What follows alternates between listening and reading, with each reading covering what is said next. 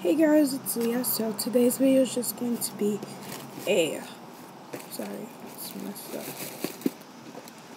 A bathroom, not bathroom, pre-period kit.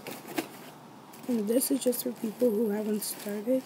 And this is really nice to have just in case if you start unexpectedly.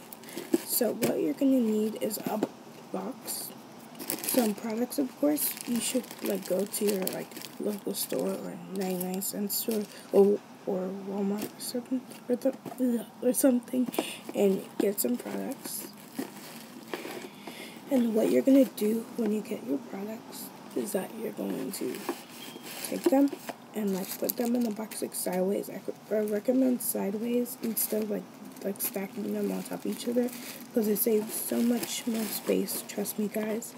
And yeah, I really just recommend liners and pads, but you can get tampons, of course. I just put a few in here,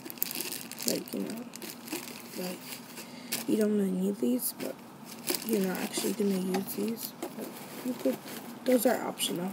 You don't have to do that. And I recommend adding liners to this, but I forgot. Being stupid, I forgot. So, yeah, what you're going to just do is take your products. I recommend teen products like the U by Kotex Tween or the Always Tween or Always Infinity. I recommend those products. Or the U by Kotex. It has really cute packaging. But anyway, this is how the U by Kotex looks, if you're wondering. And these are really, really small. So these are really good for beginners, not beginners, people who just started. And so is the Always Ultra Thin Slender. It's really, really small, but I still recommend it for beginners. So that's all you're basically going to do.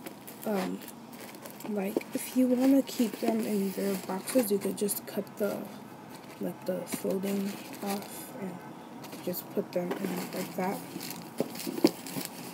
And I recommend putting this either in your room or your bathroom. But you can make a bathroom pre-period storage if you want. But you could put this in your bathroom just in case if you start unexpectedly. You could take one of these every day to school in your bag or your purse or something. And they're just really quick for on the go. And that's how you make your bathroom storage. Please comment, like, and subscribe to this channel. And please get to 100 subscribers, because I know we're kind of close to that, but not really, really close. But please subscribe, and yeah, bye girls.